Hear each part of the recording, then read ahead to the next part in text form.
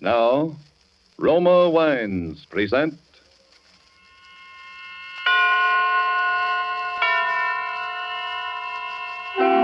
Suspense.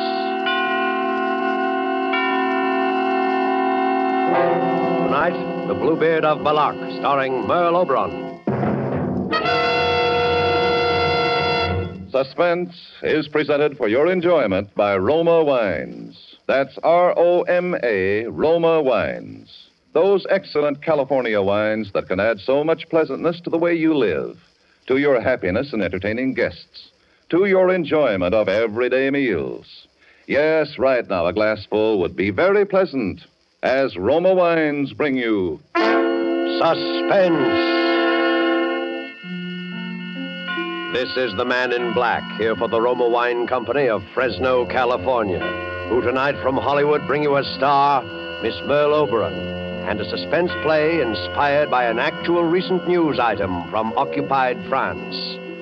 And so, with the Bluebeard of Bellac, and with the performance of Merle Oberon, we again hope to keep you in suspense.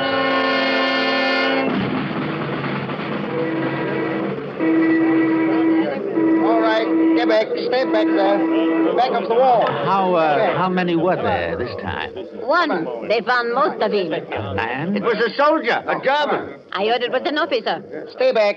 Back there. Come on. But they're still digging? Yes. What officer was it, did they say? They Back think to it the was wall. Captain Müller. You know, the doctor. They think. They don't know. They're looking for his head. 1, 2, 3, 4. It's an announcement about this. Of course, they found the body, identified the body. Why don't they identify him? Identify him? The Bluebeard. Why they find out who he is? Listen. Achtung, Achtung! Villages of Bellac, Saint-Jean, Bralagnon, Flumet. Achtung! This morning's victim of the Bluebeard of Bellac is identified as Captain Franz Müller, medical officer attached to the staff of Colonel Strelitz. Oh, an For officer. the first time, the Bluebeard himself has been seen, and a description has been provided. He is described as please. being of medium. Yes. I must speak with Colonel Strelitz. Is he here? I have information. Information about what? About the Bluebeard. Is the Colonel here? He's in the staff car. Over there. Please take me to him. I must see him. And who are you? Cécile Combray, Madame Combray. I live on the road to Flomet, just outside the village. Well, all right, come along, madam. Is that the Colonel, sitting in the back of the car? Yes. Now, you wait here. I'll see. Oberst Strelitz, Corporal Brecht. Corporal. Herr Oberst, das ist eine Frau von dem Dorf hier, eine Madame Combray. Sie hat angeblich Informationen über den Blaubart. Naja, wieder so ein hysterisches Frauenzimmer, Herr Oberst. Was können wir da machen, Kreuzer? Das ist eine Möglichkeit. Wo ist sie? Dort drüben, Herr Oberst. Ich habe ihr gesagt, sie soll warten. Ordnung. Frau herkommen. Jawohl, Herr Oberst. The Colonel will see you, Madame. Oh, thank you. Das ist Madame Combray, Herr Oberst. Madame? This is my aide, Lieutenant Kreuzer.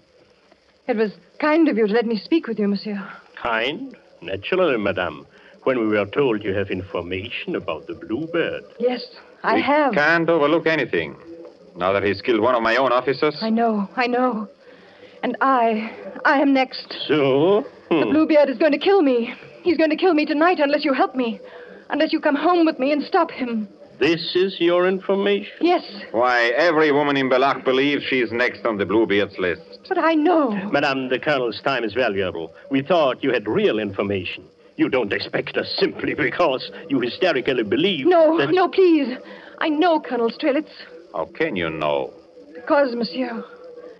Because the Bluebeard is my husband. Why? Your husband... Dr. Pierre Combray. Yes. He's the man you're looking for. I've known it for a long time. He is the Bluebeard.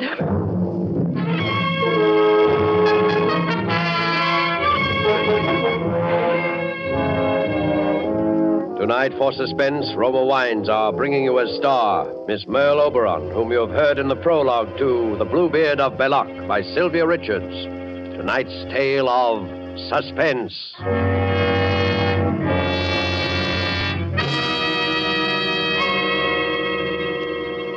In many foreign lands, wherever wine connoisseurs gather, they enthusiastically praise the distinguished character of Roma wines. Such praise of Roma wines in foreign lands can only mean that they are truly magnificent in quality. Roma wine's excellence is due to a unique combination of California's perfect soil and climate, from whence come the choice Roma wine grapes, plus age-old winemaking skill and modern knowledge. These combine to make Roma constant in quality, uniformly fine, unexcelled in value. Tomorrow, discover for yourself the delightful Roma taste and goodness enjoyed by more Americans than any other wine. Simply serve as an appetizer before dinner a cool glass of golden, nut-like Roma California sherry. Then on the table, place a bottle of cool, hearty Roma Burgundy. You'll be pleasantly surprised at the extra delight it adds to your meal, how it will win new compliments from family or guests. Yet, the cost is only pennies a glassful. Get Roma wines tomorrow. If your dealer is temporarily out of Roma, please try again soon. Ask for ROMA, Roma wines. Remember, more Americans enjoy Roma than any other wine. And now it is with pleasure that we bring back to our soundstage Miss Merle Oberon as Madame Cécile Combray in The Bluebeard of Bellac, a tale well calculated to keep you in suspense.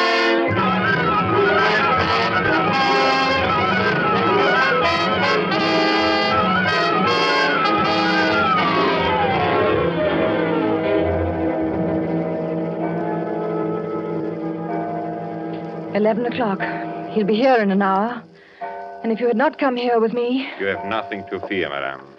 The house is well guarded. But won't the guards frighten him away? The instructions are to let him through. They will come in only when we have him trapped, and we are armed. Yes, and he does not carry a gun. You know he uses a knife. Madame Combray, why didn't you come to us before if you knew your husband was the Bluebeard? First, I wasn't sure. Then, when I was sure, well, he was still my husband. Then why now? Because now he will kill me, and I'm afraid. I knew when he went away with the body of Captain Müller yesterday. So you saw the captain? Yes, I saw it. And when Pierre looked at me, I knew he'd kill me. Tonight. Yes, he may try. It's been weeks of fear. And the night, the endless nights. Have you been married long, madame? Long? No, less than a year. You aren't French, are you? No, I'm English. I spent a summer in Flomé about 4 years ago, and I liked it, so I stayed. I taught English in the village school there. Dr. Combray? About a year ago, there was an epidemic in Flomé, and Pierre, came there to help. He seemed to me when I met him to be very kind, a very noble man. Of course, I didn't know him well, but when he asked me to marry him, I was very happy. The morning after we were married, he brought me here to Bellac, to this house which had been his family's for many generations. It was a beautiful morning, early spring. We came, as you did tonight, up the hill, past the summer house, to the front door. Well, here it is, Madame Combray. Come, I'll carry you over the threshold. Oh, careful, Pierre. Don't drop me. No chance of that. Now, this is the hall. Shall I carry you on from room to room? Oh, Pierre, no. Put me down. Very well. Come this way. Now, here is the parlor. Oh. Hello, Captain Müller. Good morning, Doctor. I've been waiting. I hope you don't mind. They said you'd be back this morning, the people down the road. Yes, I was held up by my wedding. Your wedding? Oh, I'm sorry. Cécile, this is Captain Müller, the medical officer in charge with Colonel Strelitz. Captain, my wife, Cécile. How do you do, Herr Müller? Well, Doctor, I congratulate you. I see even an epidemic can be useful. That's one way of looking at it. So what's up, Müller? I wanted you to come in tomorrow to help with the vaccinations. About 150 are going out, and we need help. The last lot carried typhoid. I'd be glad to help. What time? Well, they are leaving at noon. If you're there at 8 o'clock, we'll have enough time. I'll be there. Very well, Doctor. Madame, tomorrow then. Heil Hitler. Heil Hitler. Now we will go on with our tour. Follow me. Pierre, who's to be vaccinated tomorrow? All labor draftees being sent to Germany. This is the kitchen. The stairs go up from here. What's upstairs? Well, off that first landing there are several bedrooms, mine and others, and on the floor above still more. Before the war, there were servants. This is a pantry? Yes. And this door, where does it... Why, it's locked. What is it? Oh, that is an old wine cellar. It's not used. A cellar? Do you have a key? There's nothing down there, Cecile, that would interest you. Oh, but I'd like to see. We might be able to grow mushrooms. No, or... Cecile, it can't be used. Let's look. Where's the key, Pierre? Cecile. Yes? That door must stay locked. But, Pierre... You understand?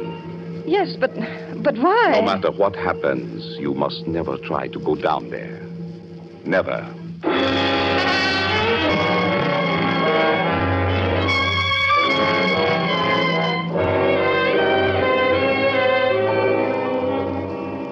You see, monsieur, it was a small thing. Just a room I must not enter. He told me the room was used for his experiments, and I believed him. I was in love. But there were other things, and they added up to fear. Just the taste of fear. A shadow so light I didn't know it was there. There was first of all the gossip I heard in the village when I went to market. Good morning, Madame Cambrai. You're late today. Pierre worked late last night. Is there any milk, Madame Bourget? I can let you have a little. A pint. Oh, if that's all. Does the doctor work often at night? Quite often in his laboratory. I could not bear a man who pottered around after dark. But it's his profession. Maybe, but I would not sleep a wink, not with this Bluebeard around. No, I like a man who is steady, so I know what he's up to. Oh, how can you bear to live in that big, depressing house? Oh, but I love it. Well, you're young. I suppose it's romantic to you. It's no place for a woman to be alone. The first Madame Cambrai, you know, she died there. Yes, Pierre told me. But I know he did everything he could. Oh, yes? It was very sudden. Typhoid can be very sudden. Yes, its certificate said typhoid. That's why your coffin was sealed. Oh! Hey, Jean! Jean, what is it? What is it? What's happened? Everyone's running. There's an announcement, madame. They know who one of them is. What? Of whom? There were 3 last night. One of them was a man. 3? Why, the Bluebeard, he killed 3 in one night. Cut them to bits. Oh, how terrible. All sliced up and scattered around, Madame Cambrai. You should have seen. Oh, no. Where were they? In the meadow north of the church. Why, that's near your house. The meadow? Yes, Madame Cambrai. If you had been awake, you would have heard him. You or the doctor.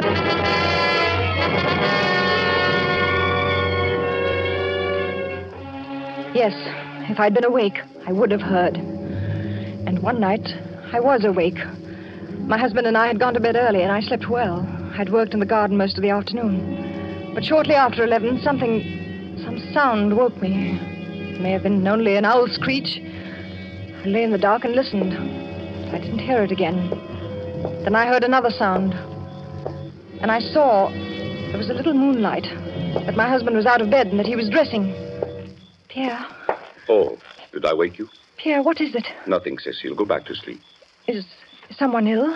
Did someone come for you? I have to go out. Go back to sleep, Cecile. I won't be long. Something woke me. I heard a sound. I'm sorry. Did someone come for you? Was it Captain Muller? No. Who is it, Pierre? Who's it? No one you know. Where are you going, Pierre? Do you have to go far? Go back to sleep. I won't be long. But Pierre... I'm sorry I woke you. You didn't. I'm sure I heard a... Cecile, it's best that you go back to sleep. I just wondered. It's best for you. Good night, Cecile.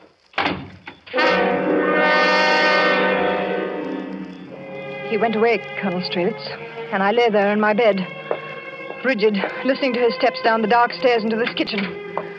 I heard the front door open and close. Then he went down the gravel path in the moonlight. I waited. It seemed long, yet it was only a little time. That clock there, I could hear through the floor chime the quarter, then the half. When I heard him, it was not yet midnight, and he came slowly, climbing the hill. I slipped out of bed and went down the stairs to the landing there, from where I could watch him come into the kitchen. But when he came into the kitchen, I could not speak, for he was not alone. Over his shoulders, he carried a body. A man, I think. And he was stooped under his horrible burden. He crossed the kitchen without looking up and did not hear what I was sure he must hear, the pounding of my heart. He took a key from his pocket, holding the body with one hand, unlocked that door to the wine cellar and went into its awful blackness. Then I was back in my room. I don't remember how I got there, cold and shaking in my bed. When I heard... Oh, monsieur, it was pitiful. I heard rising from the depths of the house from where he had gone the scream of a man in fearful agony.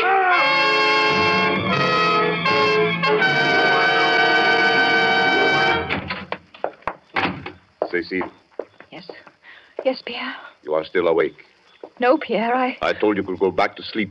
I was, Pierre, I did. But you are awake now. Something... I heard something. Yes, you heard? It must have been you opening the door. Oh. You came in suddenly. You must have... Yes, I think I did. Well, we'll go to sleep now. Yes, we'll go to sleep. Pierre? Yes. Was someone ill? Yes. Who was it, Pierre? Did you have to go far? We'll go to sleep now, Cécile. What time is it? Time? It's just past midnight.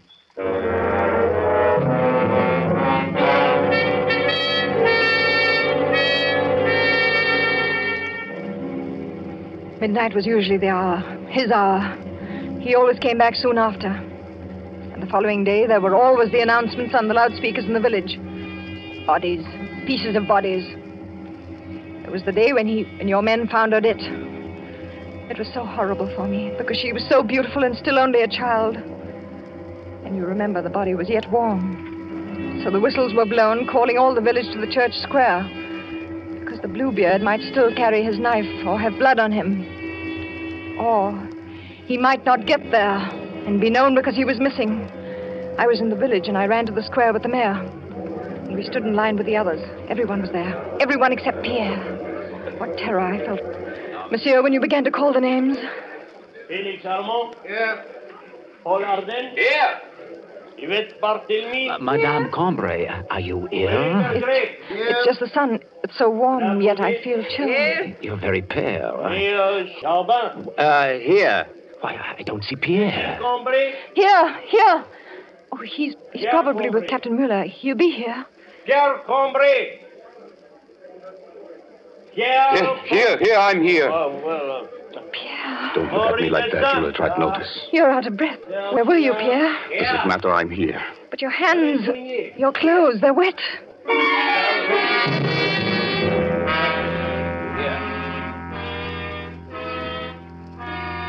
So you see, I still did not know. And I needed to be sure. I could not live unless I was sure. So I stole the key to the cellar. Yes, it was that easy. While he slept, and the next day he went to the village with Captain Muller and left me alone with the answer in my hand. I opened the door and went down those steps, carrying a candle. We will go down there in a moment, Colonel Strelitz, to wait for him. And you will see there is a little room, bare and damp by the candle's light. I saw there was something on the table. It was his case, filled with knives, surgical instruments. Not strange for a doctor. There was blood on them, fresh blood. And there was more on the table, on the floor, and much blood on a sheet which I found thrown into the corner. I found the strength to get out and to lock the door again. I put the key back that night. So again, I did not know. I did not really know until yesterday. I was sewing in the front parlor. And Pierre was walking up and down because he had an appointment with Captain Muller. The captain was late. Devil, what's keeping Mueller? Perhaps he got orders. More soldiers came into Bellac yesterday. Many more. Yes, I know, but that shouldn't keep him. There's something going on. They're getting ready for something. Yes, but why would Mueller... Do sit down, Pierre. Your walking makes me nervous. I've spoiled the seam and have to rip it out. Oh, I'm sorry. Some of the soldiers were searching houses yesterday. I don't know what they were looking for. Did they come here? Oh, no. At least not while I was here. I was in the village most of the afternoon. That's when I saw the soldiers. And there's nothing here to look for. Is there, Pierre? That's it. Of course. Why didn't I think he's down there? Pierre, where are you going? I'm going down to my cellar, Cecile. I have work. Pierre, no, not the captain. Yes, the captain and Cecile. I don't want to be disturbed.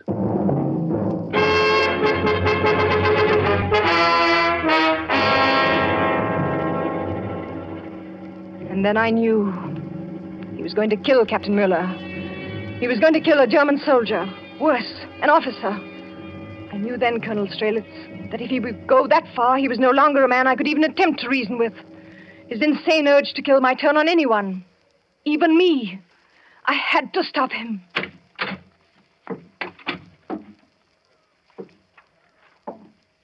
Oh! Cecile!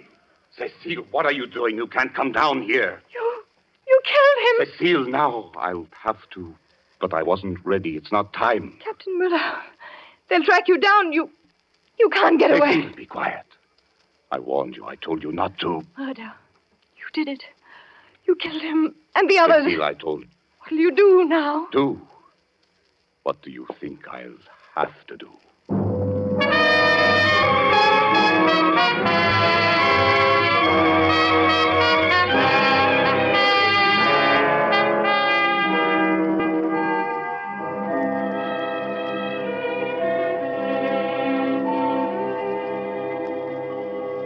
And now you know, too. And in a few minutes he'll come, and then it will all be over. It's almost midnight. It's a remarkable story, madame. So he made no attempt to harm you last night? No, Colonel Strelitz. It wasn't time. Not time? He kills only when he feels the need. And he'd already killed one, so the need was gone. And it was daylight. He left then? Yes. I haven't seen him since. He looked at me. It was a terrible look. And he went. And I knew by the look that I would be the next. Tonight. And Captain Mueller? He took the captain's body with him. Come, we must go down to the cellar now, before midnight. Very well. Lieutenant, will you bring the lamp? Yes, I'll bring it. You see, it's unlocked, as he left it. Close the door behind you, Colonel. Very well.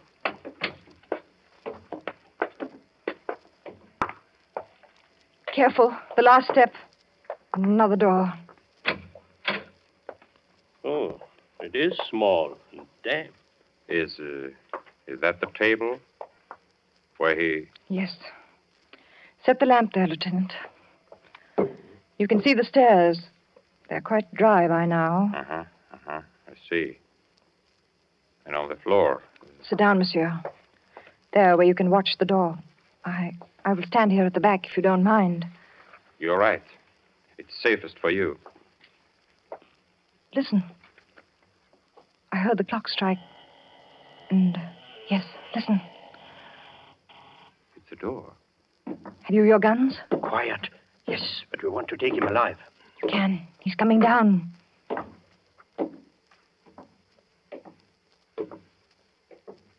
Cecile, are you there? Put your hands up, Dr. Hombre. Ah, visitors. Well done, Cecile. Scarcely visitors, Doctor. A bit more unpleasant for you. Now, if you'll... Put your hands up, Colonel Strelitz. You too, Lieutenant. Madame Hombre. Yes, I too had a gun. But your husband, he's the Bluebeard? I'll take your gun, Colonel, and yours. Mm-hmm. No, Colonel, I am no Bluebeard, as you knew very well. It was clever of you to plant the mutilated bodies of your victims to drive me into the open. To create this legend of a Bluebeard to make the people of Bellac suspect all men who work at night, as I do. To make the village distrust me, their leader. But Madame Combray, You saw Captain Müller, saw his body. The captain? Yes. Pierre killed Captain Müller. He was his one victim, because the captain was suspicious and pried a little too far into this room. Pierre had to kill him because he saw our radio station behind that wall. Open it, Pierre, and let the colonel see. You see? The wall opens easily, and behind it is the nerve center for Bellac, for our underground army. Army? Sneaks and cowards who set their women to lying. I lied? What else? You said that he carried in a body, that there was a scream in the night, that there was a body. All true, Colonel. Yes, I carried home a man wounded by your soldiers, and I removed the bullet without anesthesia, for we French have no such luxuries. So the blood of that patriot is mixed on the table with that of the late Captain Müller. Don't you know it's hopeless for you? Hopeless? Colonel, surely you know that our armies are in France, Americans, English, and our underground army, which surrounds you. But this house is surrounded by my men. It was, you mean, Colonel. Are you still there, Mr. Porter? Porter? Yeah, what do you say, Doc? Everything quiet? Quiet as a tomb, Doc. How are things down there? Who's that? We have what you call a couple of rats, Mr. Porter. Then we are finished. Okay.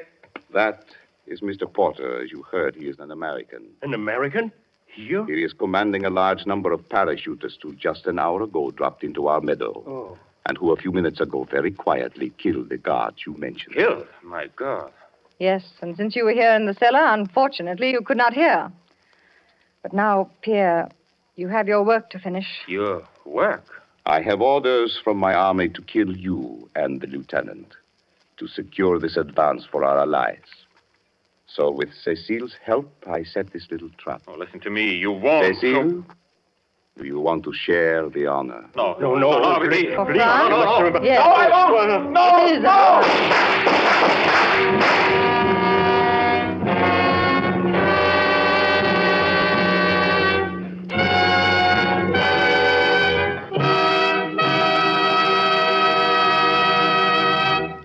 And so closes The Bluebeard of Bellac, starring Merle Oberon. Tonight's study in Suspense.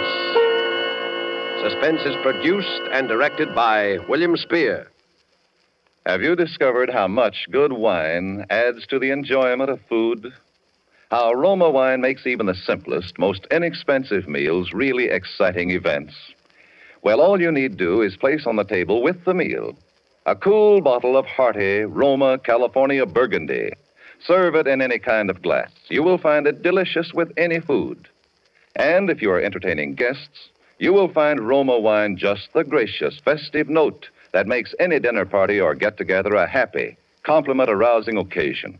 And remember, Roma wines cost you only pennies a glassful. So any home can afford the pleasure they add to everyday living, to entertaining. Ask for ROMA, Roma wines. Remember, more Americans enjoy Roma than any other wine. Merle Oberon is soon to be seen in the Columbia Technicolor production, A Song to Remember. Next Thursday, ladies and gentlemen, same time, you will hear Mr. Gene Kelly as star of Suspense. Presented by Roma Wines, ROMA, made in California for enjoyment throughout the world.